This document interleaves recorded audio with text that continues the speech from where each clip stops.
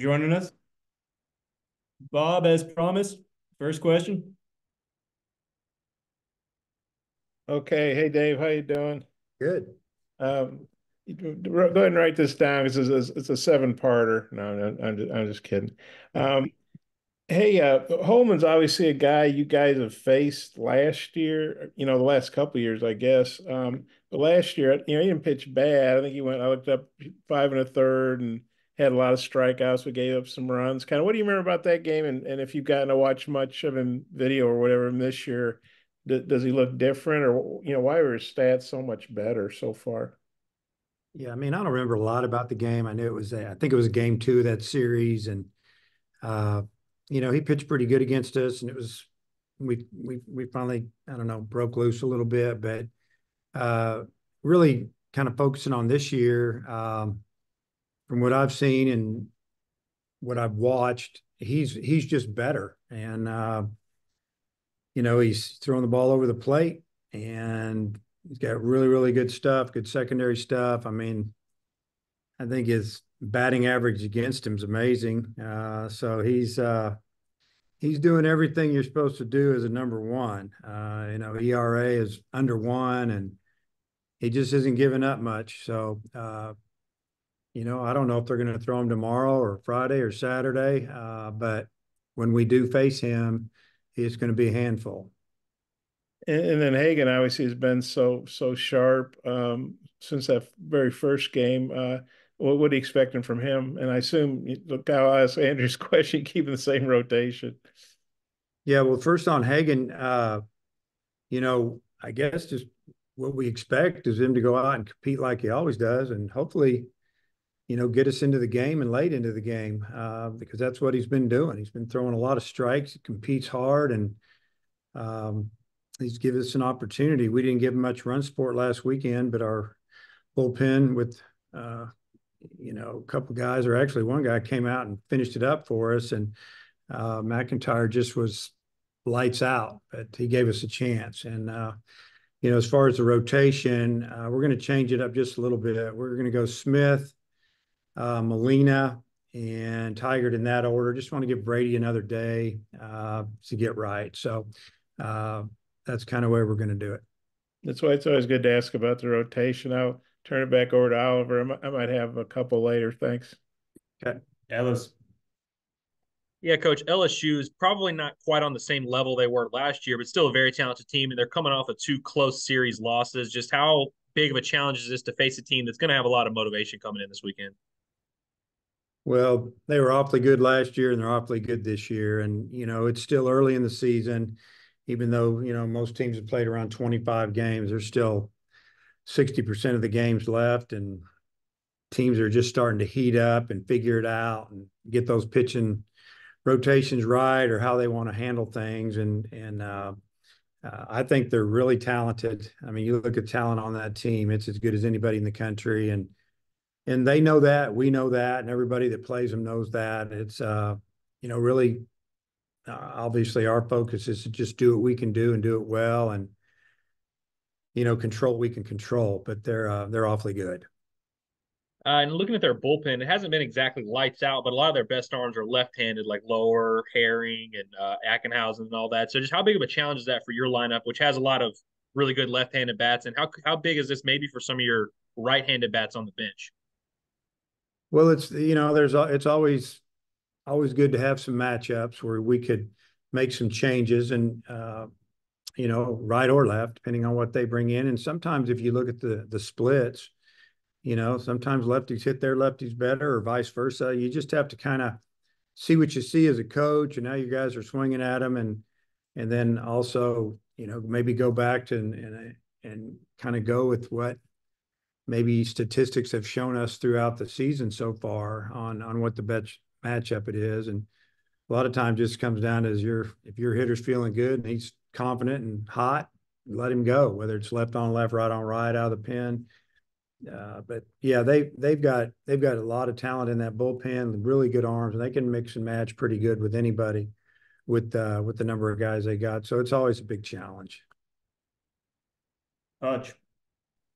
Dave, you mentioned the switch in Molina and Tiger. You said to give Tiger another day to get right. Is that a health deal or is it a mechanical thing or just kind of what's going on there? Just let him rest a little bit. Let him get everything straightened up and feel really good. Nothing wrong with him. I know whenever we talked to Matt Hobbs after the game that you missed, he seemed pretty confident there was just a simple mechanical thing that's kind of led to some of those walks by Brady. Just how confident are you that he'll get that figured out?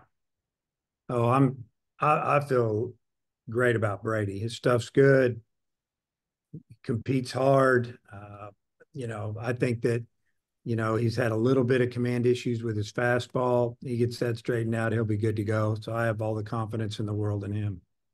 This may be somewhat of a dumb question, but like you mentioned how Fouch has kind of added that new pitch and how it's got some sync to it. Just how do you go about adding a pitch like that? Like, was it something y'all specifically said, hey, this is what we want to do, or is there something y'all saw like on the metrics, or just kind of how did that come about? All of the above. You just needed something that was moving a little bit more.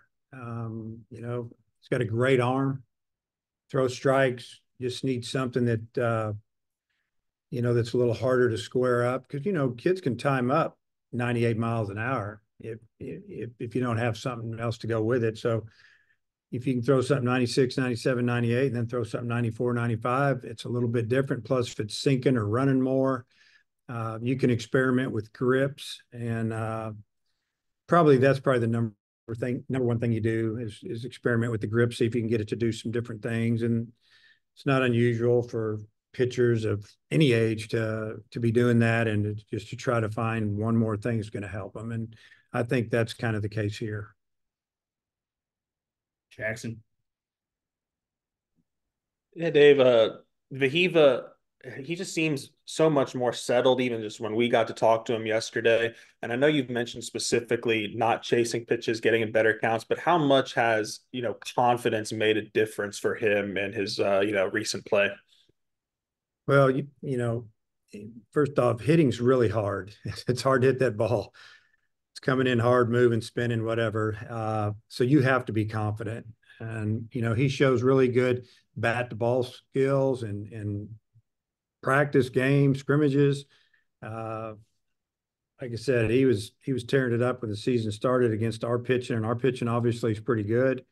And then when the season started, I think he tried to do too much, and then he tried to catch up, and he finally just said, heck with it. I'm going to take what they give me. They want to walk me, they can walk me. If they want to come in, they can come in. But he's done a lot better job lately of, swinging at better pitches. You're going to go out of the zone every now and then because you just do. You get fooled a little bit, or maybe you're guessing for something, you get it. It's just a little more away than you thought it was when it left their hand. But I feel like that he's a very confident kid, and it's really good to get him rolling a little bit.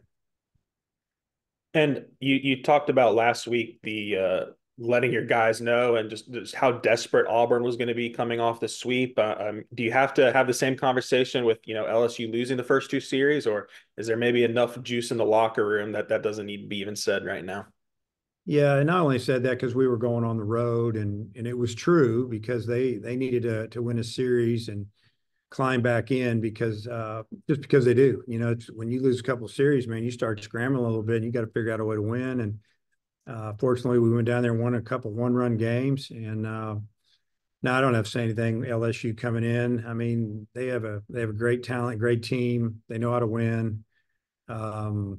They know us, we know them. It's I don't really have to say a whole lot. Really, our focus today and our workout, and it won't be long, we'll just be on a lot of little things and getting really more than anything, just try to be as strong as we can physically and mentally when we start playing tomorrow. And last thing, real quick, I know you might not reveal the specifics, but does shifting Tigert and Molina change anything from how you approach the bullpen arms and who you summon later in games? I don't think it will. The first game for sure. Just then after that we have to see what we see, but I don't feel like it really makes any difference on who we pitch out of the pen tomorrow or probably even Friday. It's they're all three of our starters are are experienced older kids that don't get too riled up or too rattled so far anyway. And I just feel like that they're all going to give us a good start. If one of them doesn't go good, then yeah, that could make a difference if it's early in the series compared to late in the series on who we bring in. Bob, back to you. Yeah, Dave, you look at those LSU stats, you see a couple of familiar names up at the top of their batting order, Travinsky and White. Well, what would you say about those guys? Well, they both have tremendous power. They do a great job of driving in runs. You want 27 and one's got 23 RBIs, and it's veterans, it's strength, it's opposite field power, pull power. They can get you hit when they need to. Two strike hitters, they'll fight you. I mean, it's just two really tough bats in the middle of that lineup.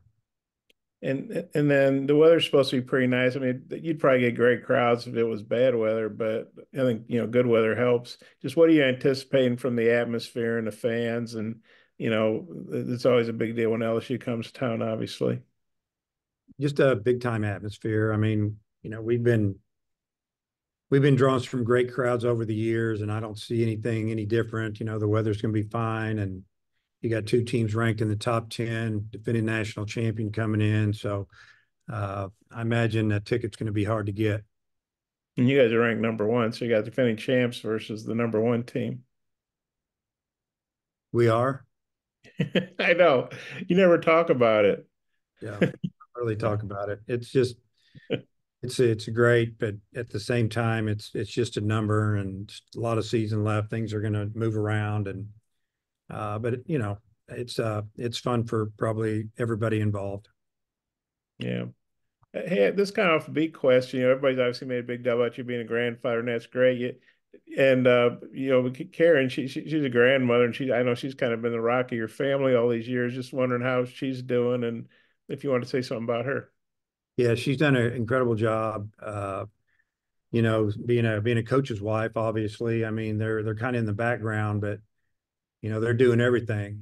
From making sure the kids get to school early, or get where they're supposed to be, to being at the games, and then help when planning weddings. I mean, you could go on, and then for me personally, just takes a lot off my shoulders, especially in the spring, where I can just put everything into this job and not have to worry about things getting done. She's just super organized. And then with the grandbabies coming, and then all of a sudden you're going from one to having triplets. I think she kicked it into overdrive, just being with my daughter and helping, and continuing right now, through this time when you have babies that are in the NICU and they're going to be there a while. So there's a lot going on right now, but I wouldn't be sitting here in this job without her. I can guarantee you that.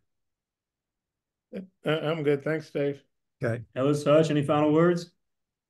Coach, are you a huge fan of Gorilla Ball?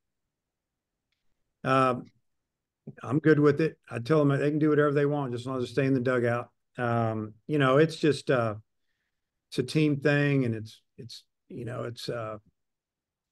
it's not all about hitting home runs, but that's when they celebrate. It's about just the team and camaraderie and having some fun more than anything, showing a little personality. I'm all good with it, and fortunate enough to hit a home run. Anything that we do to celebrate about our team, we're not pointing at the other team or trying to stir things up. We're just trying to have a little bit of fun in our dugout, and it's been kind of fun, actually. Have you put the mask on yet? No. Not when anybody could see me. All right, Coach. Appreciate your time. Okay. See you guys.